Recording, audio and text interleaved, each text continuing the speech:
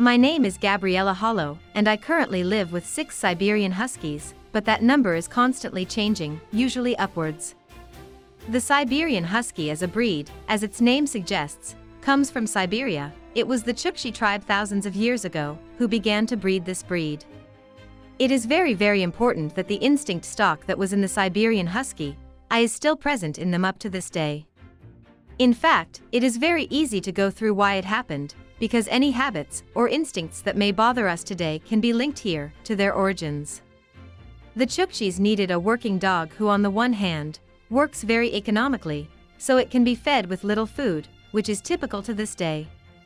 On the other hand, it has a very good load earring capacity, and is very good at pulling loads that are not very heavy at medium speeds in the long run. They are able to work in a team. They did not start a journey with one piece of husky on the taiga, but with 8 or 10 dogs. On the one hand, it was important that they had to get along very well with the breed companions, as they could not afford to buy or bring a new dog from somewhere, so that they could not put him in the group to work, because there would be a fight instead of work. Those who started to fight with other dogs were specifically deselected immediately, usually with an axe, so selection was really serious at that time. These dogs had to be very nice to people too, as they also used them as a bed warmers. The Chukchis had a saying: they determined how cold it was by how many dogs needed to warm up the beds. How many dogs did it take to warm them in bed enough to get through the night? The Huskies are also very friendly with man and dog, and they have a very good carrying capacity. Up to these days their character is the so-called intelligent disobedience, and characterized by a high degree of independence. This was necessary because the driver who was on the sled was not in close contact with the very first dog who was the guide dog. He could not physically influence them, and the driver did not see what the dogs saw in front of them. So on the one hand, he could only control them with words, on the other hand, he couldn't afford to tell the dogs any further. They know that, in a given case, the ice will no longer be able to bear them, then they will obviously not bring themselves and their master into certain death. They will end up until they find a way that was right. This extraordinary autonomy is still there in the Husky to this day, so we always need to know in advance what they will figure out in a given situation, how they will react, and we need to react sooner depending on whether it is desirable to us or not. On top of all these, they are not an easy breed. Moreover, they have an incredible hunting instinct. This phenomenon is also explained by their origin, as the Chukchis did not feed the whole pack of dogs during the short, but warm summers, only with the exception of 1 or 2 most important leaders. So it was obvious that they had to hunt. When the cold came again, the dogs had to work again, then the Chukchis started to gather them. In them, this hunting instinct is incredibly strong, especially at home in our own garden. Unfortunately, we can observe that nothing survives, from lizards to gliders to pockets. Unfortunately, even kittens can fall prey.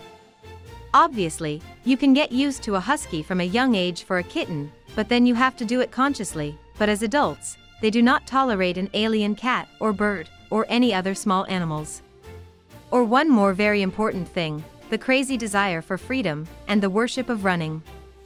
That's what explains why most Siberian Huskies are never able to walk without a leash.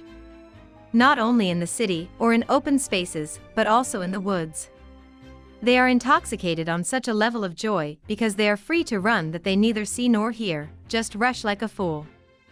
That wasn't a problem in the taiga, but today, when we live in cities, when we have to be afraid of cars, trains, possibly other stray dogs, other small animals, this is especially dangerous. I don't mean to say that you can't teach a Siberian Husky to come back, but you need to know that whoever buys this dog, it requires a lot more energy from him, a much more conscious and consistent upbringing from the very first moment we take the little dog home. The Siberian Husky is an extremely stubborn dog. It's not enough for them to get tired physically, their brains need a workout as well. If we do not care enough with them, and do not give tasks to them, they can be very destructive.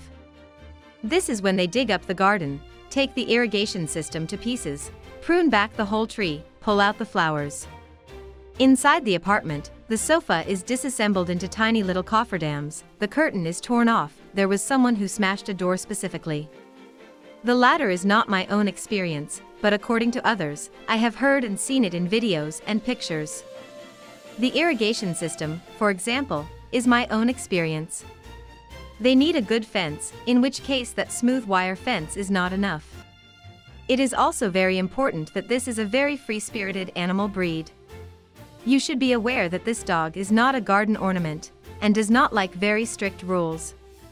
If we set up very strict rule around them, they can be very unhappy this way, and of course we do not buy and keep a dog to make him unhappy afterwards. It's also basically very important that the Siberian Husky alone feels awfully bad. It's best to have another dog next to them. It's not absolutely necessary for the other dog to be a husky, just a dog, a normal dog.